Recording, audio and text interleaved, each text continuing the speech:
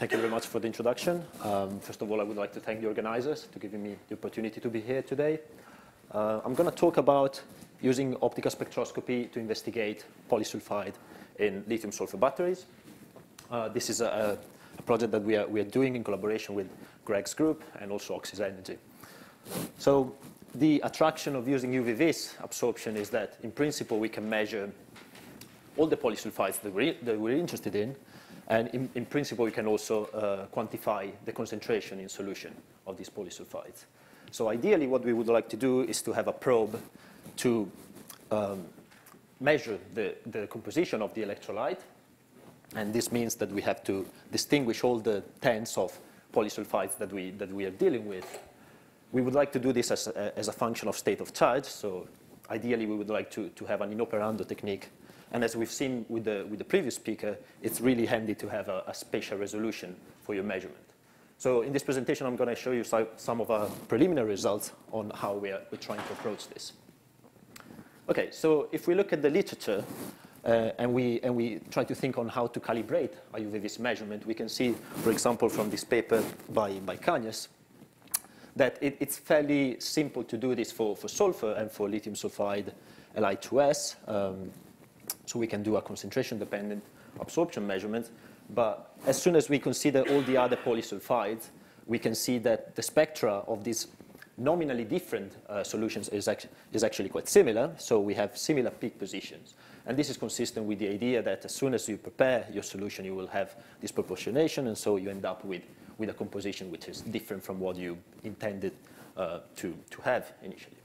This is just another example from another paper where we can see that the absorption spectrum is actually changing in time after the preparation of the solution. And these are just some of the disproportionation reactions that are proposed to explain this. So if we cannot do an experimental calibration, another thing that can be done, like in this case by Cavazza et al., is to calculate the absorption spectrum. And so this is a TDDFT study where indeed they could sort of find an estimated UV-Vis spectrum for all the species that they looked at, and then they compared this to ex situ UV-Vis measurements. The other problem here is that we know that if we go for ex situ measurements, we might still have problems with disproportionation because obviously you cannot really do it. It's not an in situ, by definition. So what we really are looking at here is a problem where we would like to probe in situ and potentially in operando. And this very nice paper by Patel et al. Showed that if you carefully design a cell which enables you to access the inner part of your cell, you can do optical spectroscopy. And in this case, they've been looking at reflectance. And as they show in their study, it is actually possible to do this as a function of state of charge. And they can estimate by looking at the first derivative of the reflectance some sort of coarse speciation of the polysulfide composition inside the electrolyte as a function of state of charge. So this is quite nice. However, reflectance is slightly trickier to interpret compared, for example, to transmission mode optical spectroscopy, which is exactly what we're thinking of. So as I've showed you, beside the attraction of using UV-Vis as a fairly simple technique to tackle this problem, we have a number of challenges. And I'm gonna show you how we're trying to address these. So what we're thinking is to look at what we call a lateral battery. So the device that I'm going to present on is basically composed by a lithium and sulfur electrode that sit next to each other. And there's a gap in between where we can hopefully, while we measure, electrically access the optical properties of. So this reminds me of what Elizabeth Miller has presented yesterday, and it's called a cross-sectional battery. And so the idea is that if we can do this, then we can really have a transmission mode optical spectroscopy characterization technique. And if we focus our beam, it is also possible to do some mapping, which we've seen from the previous speaker is actually quite a useful thing to do. OK, so this is one of the devices that Peter Kovacic in Oxys Energy has made for us. And so we can see that we have the lithium and sulfur contacts on the same substrate, and then we seal the cell in a way that we can sort of control the thickness of the cell. So these are some of the details of how the cell is made.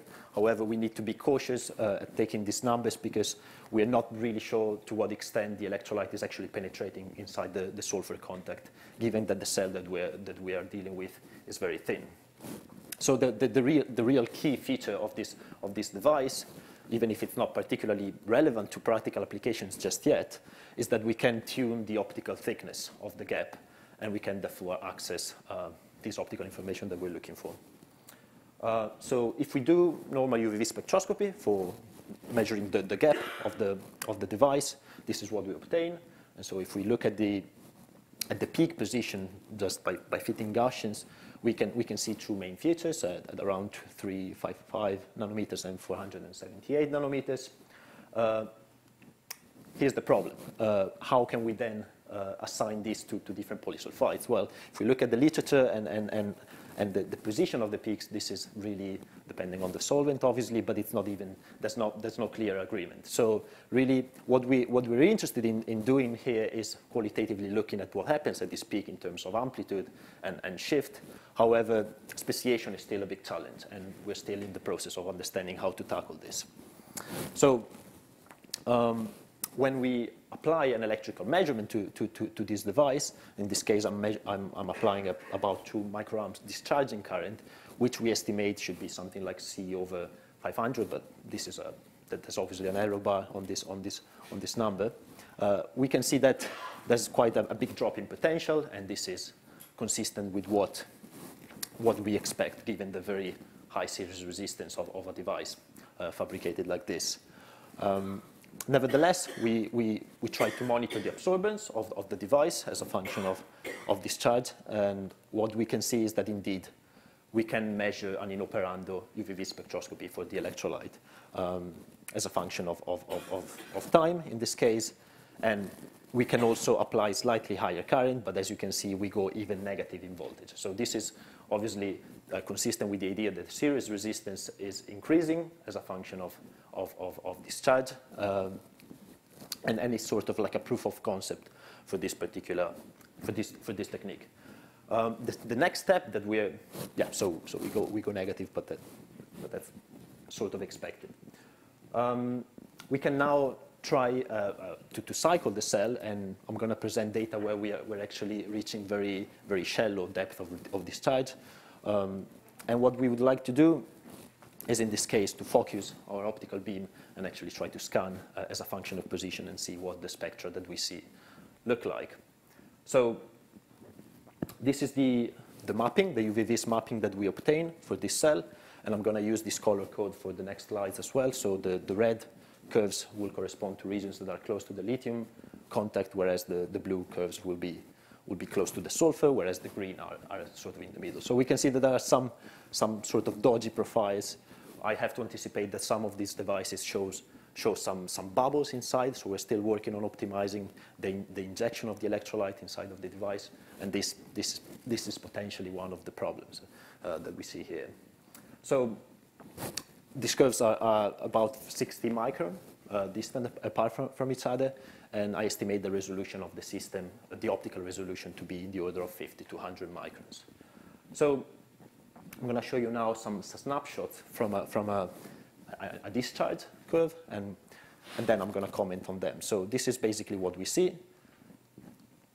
We see an evolution of the spectra as a function of time.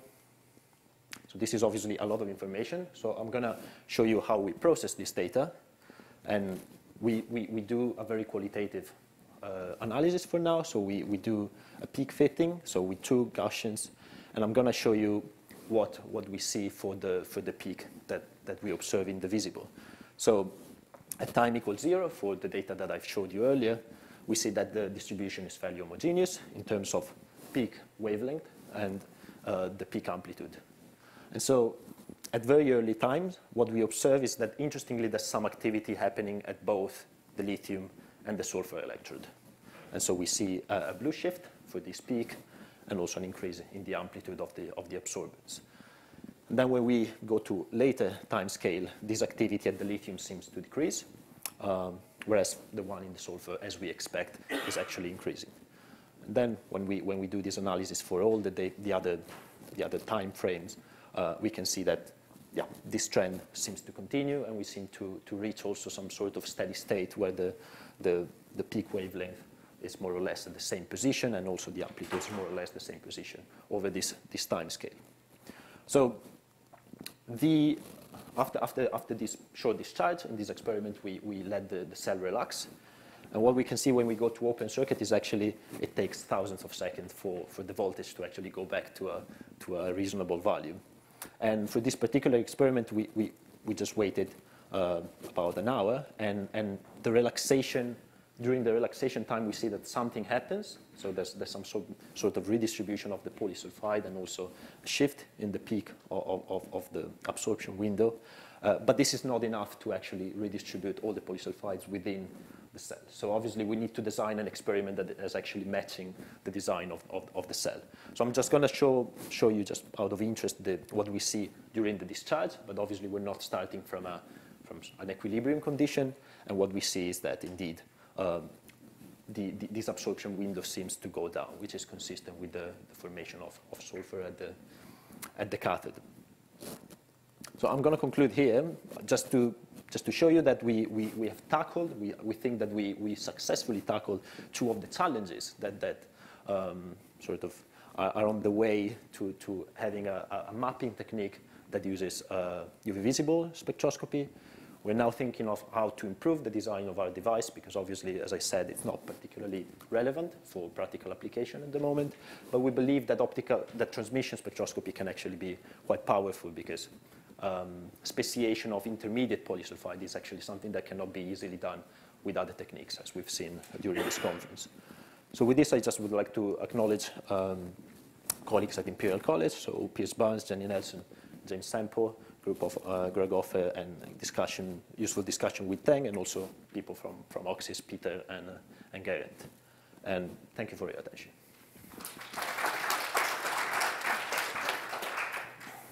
Thank you, Davide. Open for questions. Thank you very much for the talk.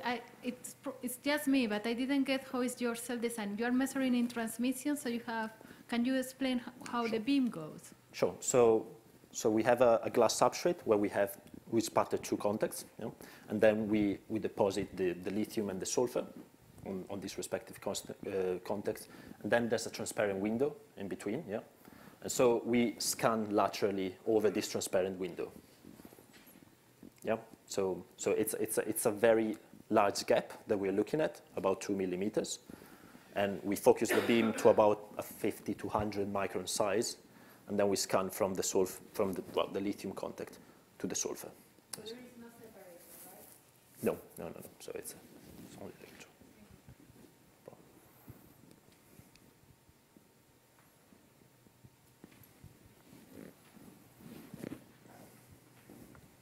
electron. What's like the rough area of the lithium and the sulfur facing one another? Because if your gap is 2 millimeters, then I expect the electrodes themselves to be not thicker than 2 millimeters, right? No, they're about 50 microns. And what's the loading, like roughly? Loading Of sulfur?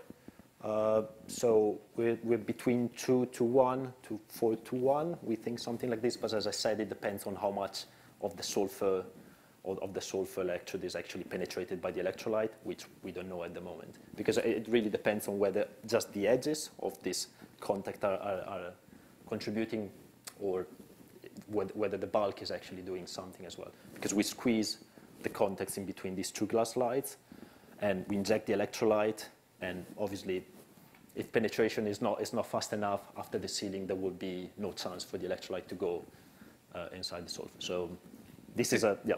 Thank you. Okay, thank you very much, Davide.